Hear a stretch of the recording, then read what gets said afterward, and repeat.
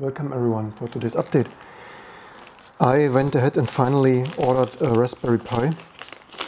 This may look a little bit late to this party, but as you have seen in an earlier video, we have other ARM and MIPS boards here and professional embedded stuff and such.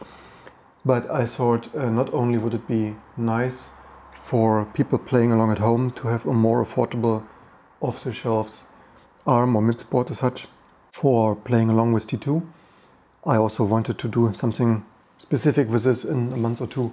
So I wanted to unpack this and give it a try. And also, obviously we always had ARM T2 builds and binaries around.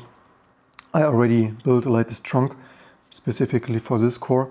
So this Raspberry Pi Zero is a cost and size down version. I think the SoC is similar to the very first Raspberry Pi or something. So connector wise we have the SD card slot, mini HDMI, 2 USB ports, maybe one only works as host side, maybe also here for power. Here it's written USB, there power, so maybe device side only, camera connector and some Wi-Fi chip somewhere there, USB connected. And by the way, awesome manufacturing here with the PCB cut like this. Probably what to expect from a 5 if not 10 US dollar board, depending if Wi-Fi or not. You also got this head compatible header thing here to solder pin headers or directly, as well as some LED indicator. So of course really nice for tinkering, for embedded stuff, your own Internet of Things that do not suck. And yeah, spy devices hide somewhere, control things, stick or glue it somewhere and things like this. Let's power it up and do some nice things with it in the future. As I do not want to mess around with the kernel build and such immediately, for first test I DD'd here, I copied the Debian Lite release here to this SD card that goes in here. I ordered this kit, actually from this Pi-Hard thing, just to have this complete. Always good to have another USB OTG adapter in the house. Micro HDMI I also may not have had unless it came with a camera or something. And yeah, some pin headers. Of course, buying it at a regular electronics store is slightly cheaper, but whatever. The problem is that you can't find the Zero so often, and if you find it, then it actually is not that cheap. The original $5 or so, or 5 British pound thing was this power in, so probably this USB is at power in. And even the original 5 British pound, $1 what it was nearly impossible to find. I wanted to get a $5 one already for a year. They were always sold out and whatsoever.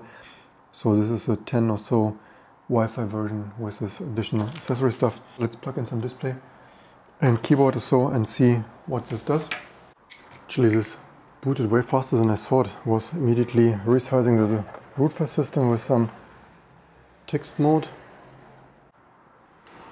Wonder, can we plug in this USB?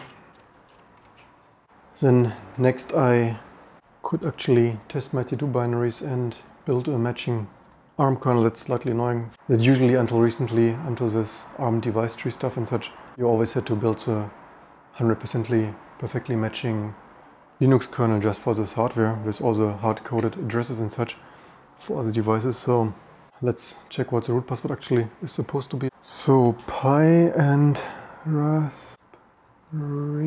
So sudo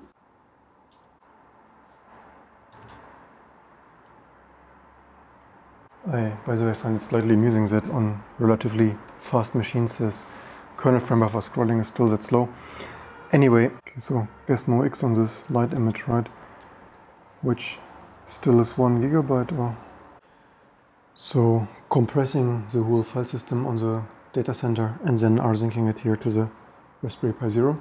Data center cross-compiled ARM compressed to 338 MB, and the joy of Wi-Fi with 1 MB or even less per second, and why I prefer wired Ethernet connections.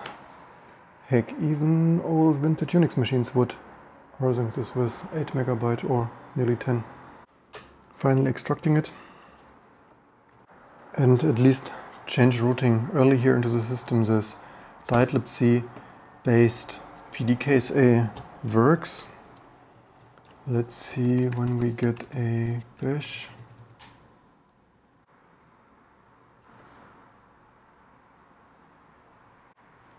glibc also works.